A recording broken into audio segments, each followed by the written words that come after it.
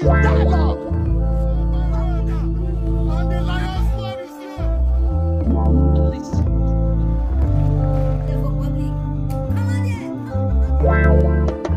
Igbo Area TV on the Igbo.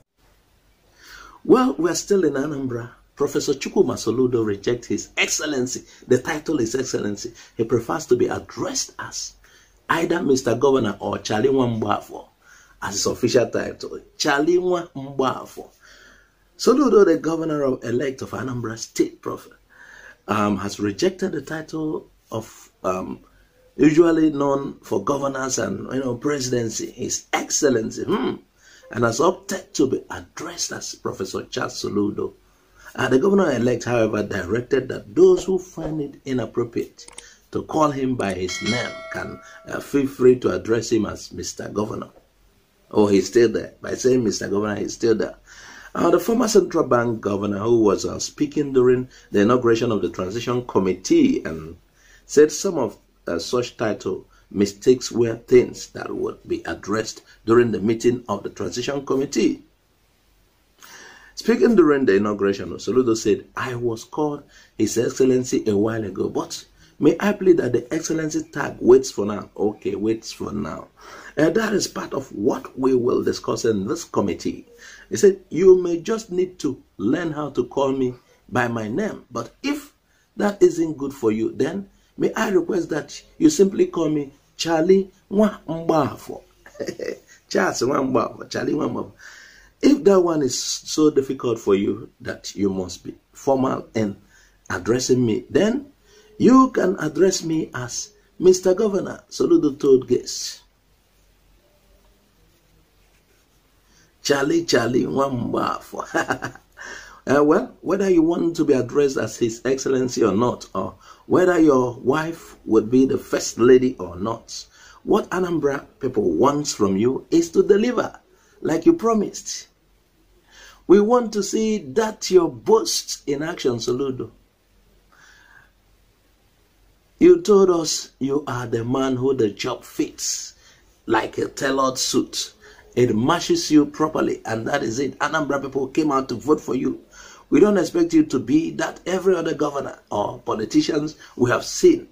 We expect you to outperform former governors of the state. In fact, Anambra overwhelmingly voted for you, Soludo, and there is no doubt about it. Even people from other Igbo-speaking states are looking forward to see you set the pace for coming governors after you to follow. If Anambra is greatly improved by your governance, Soludo, it will certainly be copied into other Igbo-speaking states. So, Soludo, we are more interested in what you will do. We already know what you are and that you are capable. But it remains for you not to disappoint us. Meanwhile, Soludo says for now, and he just said for now, perhaps he will still accept the Excellency tag. He said for now that he is just a governor-elect. Perhaps he would answer His Excellency when he assumes office. We are driving to Lagos. 2023, Tinubu will disappoint Sanwo-Olu. This is according to the leader of NRE, Evangelical Spiritual Church, Primate Elijah Oyedele. On Friday, last Friday, he prophesied that tough times await Governor Babajide Sanwo-Olu of Lagos in 2023. You know what Tinubu is capable of. Primate Oyedele disclosed that the national leader of the All Progressive Congress, APC, Bola Tinubu, will disappoint Sanwo-Olu in 2023. It is expected. In a statement signed by his media head, Osho Oluwatosin, Primate Oyedele noted that he foresees rancor, trouble, disagreement between both of them ahead of elections in 2023. The man of God explained that the governorship ticket for Lagos State will be the main reason for the trouble, and there will be more problems for the APC national leader if he disappoints the current Lagos governor. Again, Asiwaju Bola Tinubu will disappoint Governor Sanwo-Olu in 2023. You know, Asiwaju controls what happens in Lagos. There will be trouble between them because of the Sanwo-Olu's next ticket. Who will take the next ticket? The governorship rates will be the major cause of their problem in 2023. Meanwhile, Tinubu will create more problem for himself too by disappointing the Lagos governor. Primate Ayodele prophesied that Governor Sanwo-Olu's second term ambition is not yet certain because there are some forces fighting against it. Yes, remember we told you here the other time in one of our recent video, that how Tinubu is planning to make his son the next governor of Lagos State. As it is now, Tinubu can't wait any longer. If it is even possible, Sanwo-Olu will be made to leave this first tenure, but just that it will be hard to forward his son. So they will have to wait and allow Sanwo-Olu to complete his tenure. Tinubu has to do this due to his age and weakness. He may find it hard if he delays. After Sanwo-Olu's first term or never.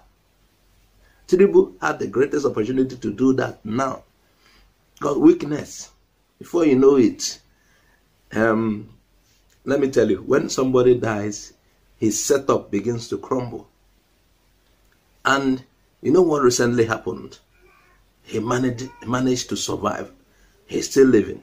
So he had to fit his son on time. So that is where we see a problem with Sanwo-Olu's second term. There's a problem with it.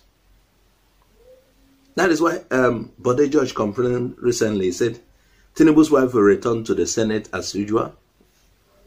Tinubu's daughter is a lodger of Lagos, controlling all markets, receiving almost 5 million naira daily from every market in Lagos. Then Tinubu becomes president. So the family is running Nigeria. Tinubu is running the central. Then his son running Lagos, a major part of Nigeria that contribute more. His wife, Senate, his daughter, running the markets. You know how much they collect? A lodger supposed to be identified with tomato market, but they collect millions from all this market, including Computer Village in Lagos. So that is it. The family wants to in fact, I'm sorry for Nigeria, under this, So that is why Sanwo-Olu might have problems.